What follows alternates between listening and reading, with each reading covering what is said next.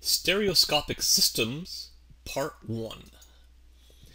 Well, let's start with a bit of terminology. 3D animation refers to computer animation that's generated with programs that manipulate objects in a 3D space. This type of computer animation normally renders images in 2D. But the general public, when they think of 3D, they're thinking of 3D stereoscopic films. So to avoid confusion with this terminology, we'll use the term stereo 3D or stereoscopic 3D when we're referring to movies with a stereoscopic view. Now, stereoscopic vision, or stereopsis, is the type of binocular vision that we have with our two eyes seeing a different scene due to parallax. So when we have, say, a red object closer to us, a blue object farther away, the two eyes see a slightly different view, and from those two different views, as we see in these images here, from the differences of those two views, the brain can figure out that the red object in this case is closer and the blue object is farther away. Another effect that comes from stereoscopic vision is that one eye may see a different part of an object than the other eye. So in this example, the left eye only sees the front and the top of the cube. The right eye sees those two sides and around to another side of the cube. So with those two different views, the brain can judge distance and depth. Now, so the first stereoscope that allowed us to see 3D images from 2D drawings was built in 1838 by Charles Wheatstone, and it had kind of a complicated form using a pair of mirrors to project different images seen by the left and right eye. Much simpler system was invented in 1861, and it became quite popular because photography was developed about that time, and so it became very easy to use a pair of cameras to create stereoscopic images. Later, the Viewmaster stereoscope basically uses the same principle, just in a different design. Now, for looking at stereoscopic images, say on a screen or in a book, a simpler system is the system of anaglyph color pairs. So here you see a couple of examples of the typical anaglyph glasses which are used for stereo 3D. We have the red cyan, green magenta, and blue yellow, and you see that these are additive color complement pairs.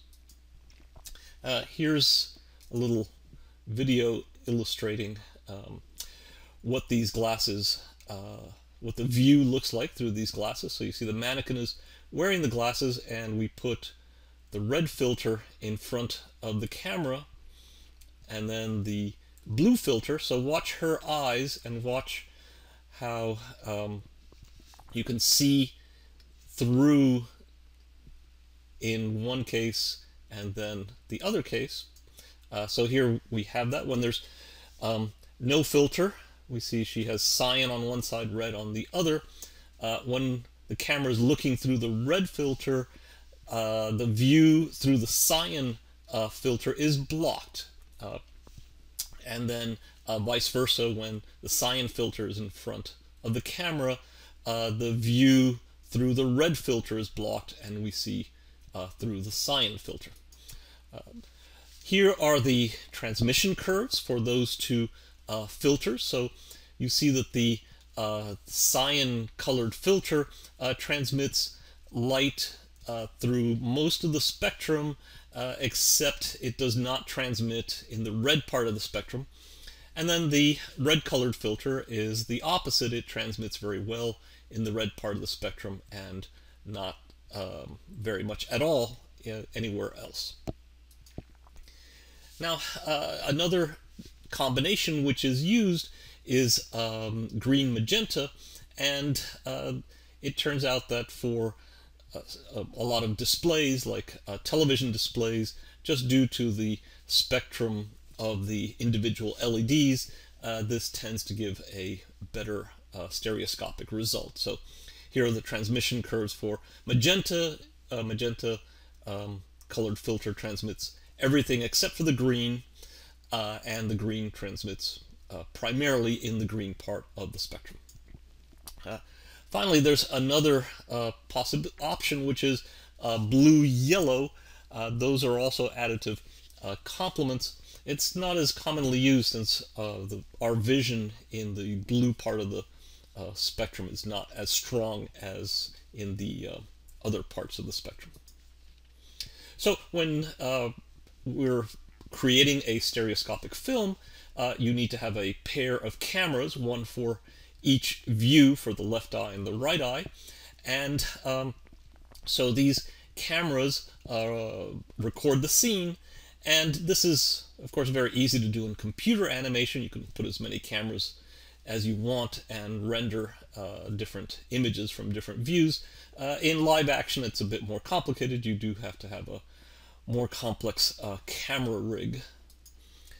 Then with projection, the simple option is to take the film recorded by each camera and use dual projectors and display that. Then the audience wears the appropriate color anaglyph glasses, and then they see with each eye what each camera was filming. The complication here is the projectors have to stay perfectly synchronized, so a better system is to combine the film from each camera into a single strip, which can be projected by a single projector. Now, these images have a stereoscopic effect, which means some of the elements in the scene appear to be inside of the screen and some of them appear to be outside of the screen.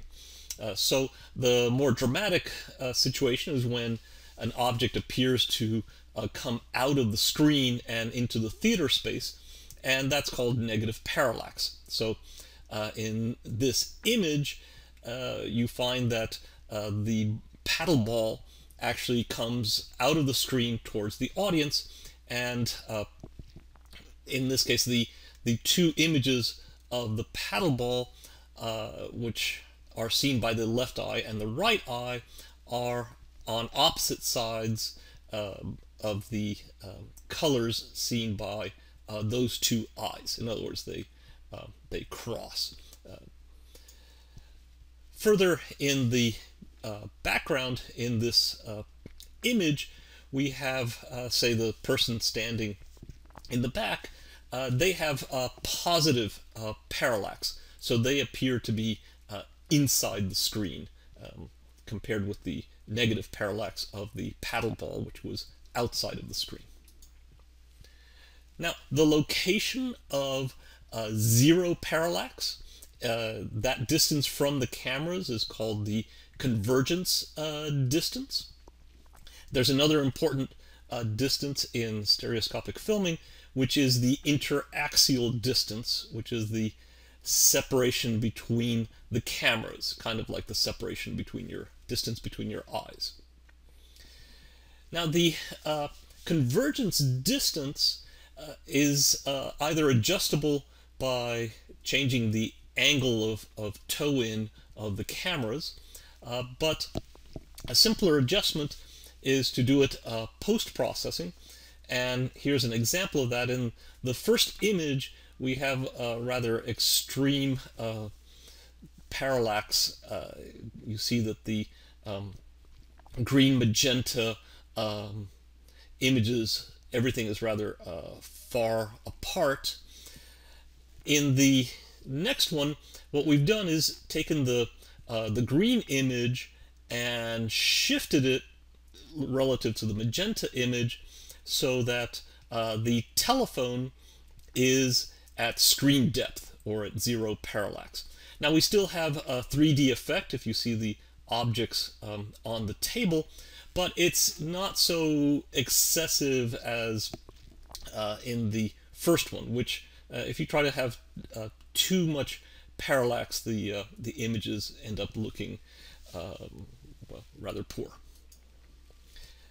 Now another adjustment, but this one has to be done during filming, is fixing the interaxial distance. So that's the horizontal separation between the cameras. Now, when this interaxial distance is small, the objects in the scene appear to be close to screen depth. In fact, when the interaxial distance is 0, everything is at screen depth. The larger you make the interaxial distance, the greater the stereoscopic effect. So things with negative parallax look farther from the screen. Things with positive parallax look deeper into the screen as you increase the interaxial distance. Now, you don't want to do too much of this because there's another effect which is called retinal rivalry. So each eye has a cone of vision, and when you have objects within that cone of vision, within that angle, then the eye can comfortably resolve that image. Something which is too far outside of the cone of vision into the peripheral vision, we don't see it clearly.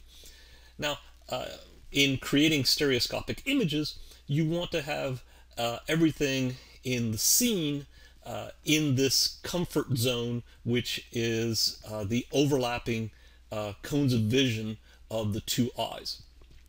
In this example, this is a very poorly constructed 3D film because much of the screen is outside of the cone of vision of one eye or the other. So we have objects which are in retinal rivalry, like this closest sphere and this farthest square are in the uncomfortable zone and will not be seen clearly by the viewer. Another effect that has to be considered is so-called breaking the frame. And this occurs when we have an object with negative parallax. In other words, it's coming out of the screen.